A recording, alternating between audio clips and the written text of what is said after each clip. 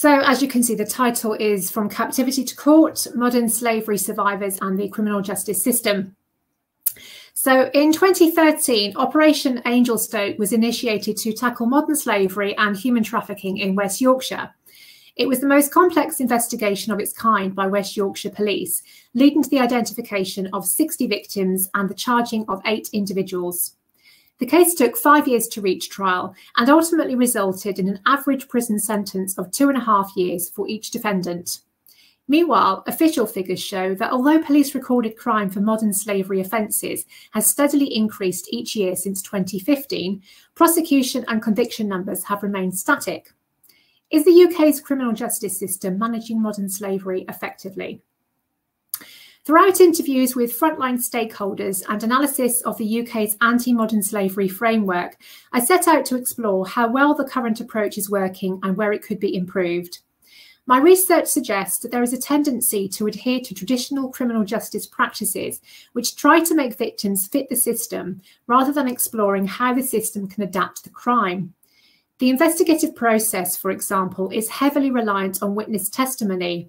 However, traumatised and vulnerable individuals do not generally provide statements in a detailed and legally appropriate chronology.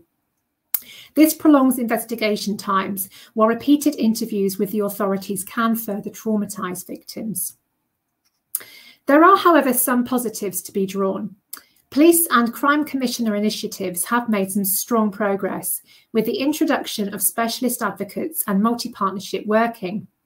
This greater focus on victim needs and collaborative efforts demonstrates that the criminal justice approach is just one part of a bigger framework. My data also suggests that where victims receive appropriate support before a witness statement is taken, they are more likely to engage with the criminal justice process and provide better evidence. In fact, justice programmes that offer a more inclusive role for victims of serious crimes have consistently shown positive outcomes. They are particularly effective in achieving compensation, which is a crucial objective for many modern slavery victims.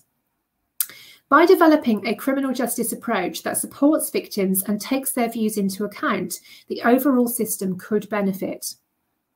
As part of a wider anti-modern slavery framework, the criminal justice system does not have to operate in a vacuum.